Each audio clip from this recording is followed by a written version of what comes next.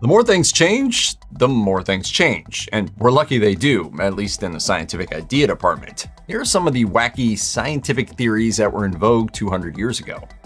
Nowadays, the idea of scrubbing up is absolutely basic to the medical field. It should be basic to everyone else, too, just saying. But travel back to the 1820s and ask a doctor to break out the soap, and you might get the old stink eye, or dysentery. In the early 19th century, hand washing was largely seen as a cultural or religious practice. Some early writers and scientists, like the 12th century Moses ben Maimon or Maimonides, did make a connection between washing one's hands and better health outcomes, but they were outliers.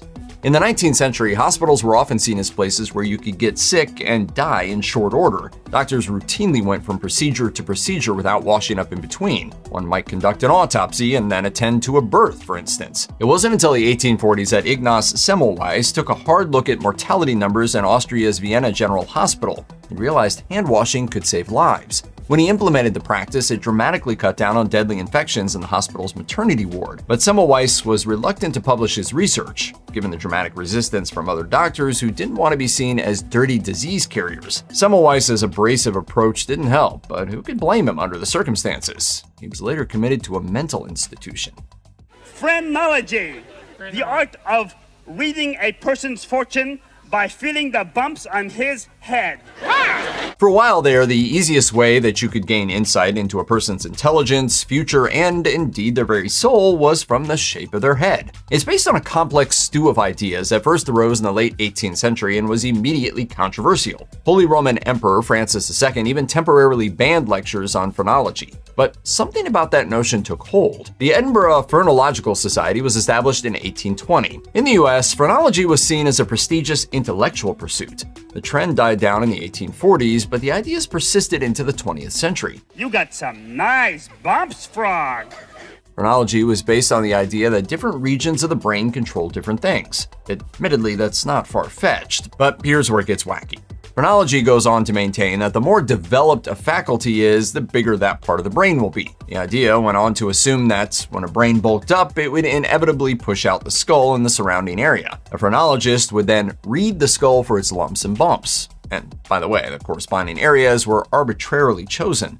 But that wasn't the point. The practice of phrenology was often used to enforce restrictions based on race, gender, class, religion, and mental health. Graham crackers are delicious, but their inventor might be horrified to hear that. That would be Sylvester Graham, an American preacher who was also an intense follower of the temperance movement, advocating not just for cutting out alcohol, but just about anything else people enjoyed. The list of no-nos included meat, caffeine, tobacco, soft mattresses, tight clothes, and spices. Not everything Graham thought was nuts. He urged people to get regular exercise and drink plenty of water, for instance. But his namesake cracker was weird. By the time it debuted in 1829, he developed a pared-down diet that consisted mostly of fruits, veggies, and whole grains.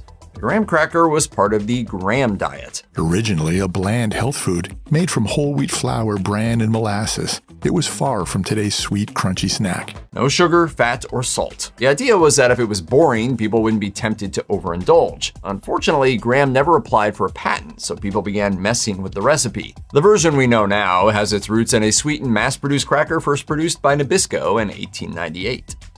I'm going to cut into his back, for I heard that it sometimes works. If you had a medical problem in the early 19th century, the doctor might just break out the knives and leeches. It sounds positively medieval now, but by then the practice of bloodletting was so established it didn't warrant a second thought. It has its basis in the idea that the body operates under 4 humors: black bile, yellow bile, blood, and phlegm. An imbalance was thought to cause all manner of illnesses, so it stood to reason that letting some blood would help restore health. To be in ill humor or bad mood comes from the idea of your humors being out of balance. So now you know. It may have seemed pretty professional when the doctor or the local barber surgeon entered a patient's room and broke out his bloodletting kit, but the practice almost certainly killed some. George Washington complained of a sore throat back in 1799, so the physicians bled him of 5 or more pints.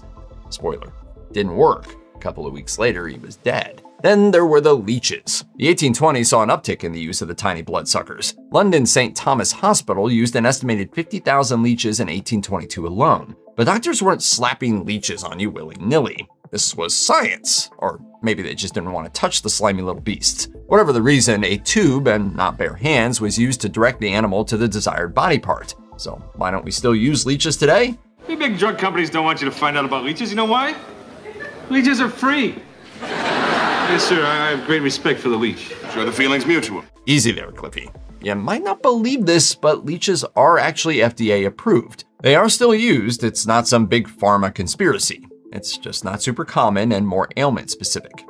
Even if you just glanced at your 7th grade Earth Sciences textbook, you probably know that our planet is pretty solid, made of rock and semi-liquid magma. But if you were a scientist or a certain sort of know-it-all 200 years ago, you might have a different idea. The notion of a hollow Earth hiding unknown wonders within seemed almost possible back then, and it wasn't a new theory. The idea had been around in one form or another since ancient times. Even notable scientists like 17th century astronomer Edmund Halley suggested the inside of the Earth was a series of nested shells that messed up compass readings and maybe even contained living beings. The theory got a dubious boost in the 1820s when American John Cleve Symmes Jr. loudly proclaimed that both the North and South Poles contained entrances to this hidden world. These soon came to be known as Symmes holes and captured the popular imagination, if not that of his fellow scientists. Symmes went on a lecture tour and gained a few notable followers, including former President John Quincy Adams, but he never raised enough funds for a polar expedition. This was likely a good thing for both his crackpot idea and the financial well-being of his investors.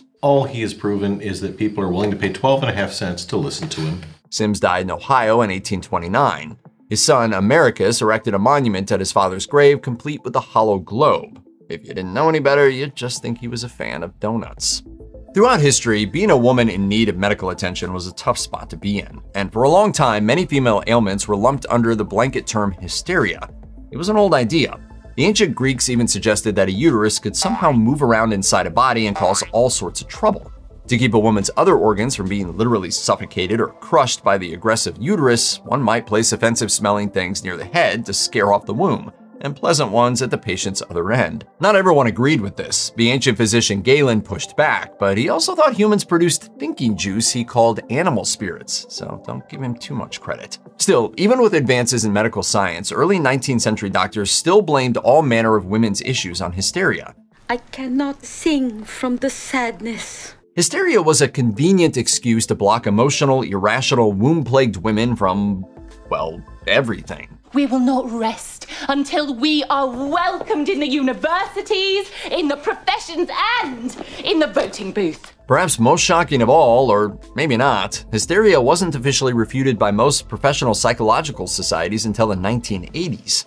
What causes disease? Back in the early 1800s, a common answer was miasma. This theory, now one of the most famously disproven scientific theories in human history, once argued that illnesses were caused by airborne vapors. For instance, some argued that cholera cases in London were concentrated in low elevation areas because that's where the bad vapors collected. John Snow, the celebrated British doctor you've never heard of and immediately thought of the ice wall one, mapped out cholera cases in poor London neighborhoods and was one of the earliest scientists to suggest that contaminated water might have more to do with public health problems than miasma. But when he died in 1858, people were still skeptical. As you know, he was right.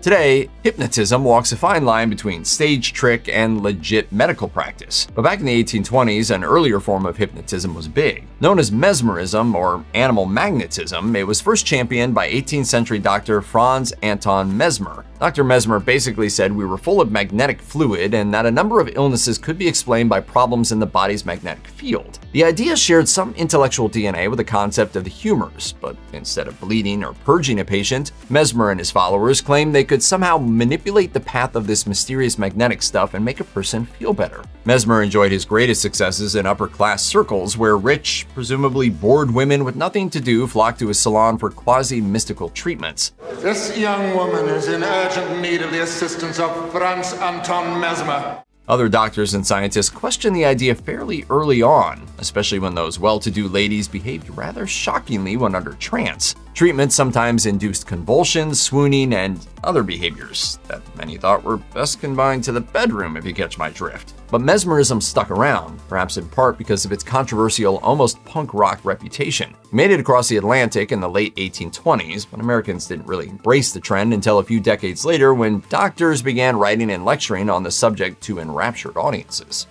Mercury is a powerful toxin that can wreak major havoc on one's nervous system, skin, eyes, kidneys, and more. But while modern exposure often comes in the form of mercury-laced seafood or industrial pollution, people in the 1820s might have been given mercury by their doctors. Throughout the Victorian era and even into the 20th century, doctors or patients might apply topical mercury solutions, ingest pills, or even inhale vaporized mercury, sometimes to deadly effect. Abraham Lincoln himself might have been exposed to dangerous regular doses of mercury, which were a key component of the blue mass pills he took.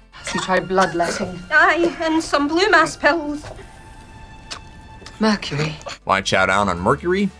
Some out there suggest Lincoln took them to combat the depression that reportedly dogged him throughout his life. But he stopped taking the medication shortly after becoming president, after noticing it caused emotional disturbance rather than treating it. Mercury was by then a long-established way to address mental illness, yellow fever, and syphilis, among many other maladies. The image of Frankenstein's monster rising from a table in the midst of an electrical storm is dramatic, but it's actually based in reality. By the 1820s, a few intrepid scientists had already been experimenting with mild electrical charges that made deceased subjects, including humans, twitch about in eerie, almost lifelike ways. This was known as Galvanism after anatomist Luigi Galvani, who first experimented with electricity in dead frogs in the 1780s. The theory was explored in experiments that were part science, part sideshow, with plenty of sparks and loud bangs to keep audience members on the edges of their seats. Give my creation life! Sky means business. Author Mary Shelley almost certainly heard of it, though she wouldn't mention it until the foreword to an 1831 edition of her novel Frankenstein. Not to get technical, but this was the third edition of Frankenstein, and she did slightly alter some of the tones versus the 1818 original publication. So there could be some influence there. But while most seemed interested in learning more about how muscles worked under the application of electricity, a small number wondered if, just maybe, galvanism could bring someone back from the dead. Scottish chemist Alexander Yore tried to prove the idea in 1818, though, as with any other similar experiment, nothing really happened in the reanimating department.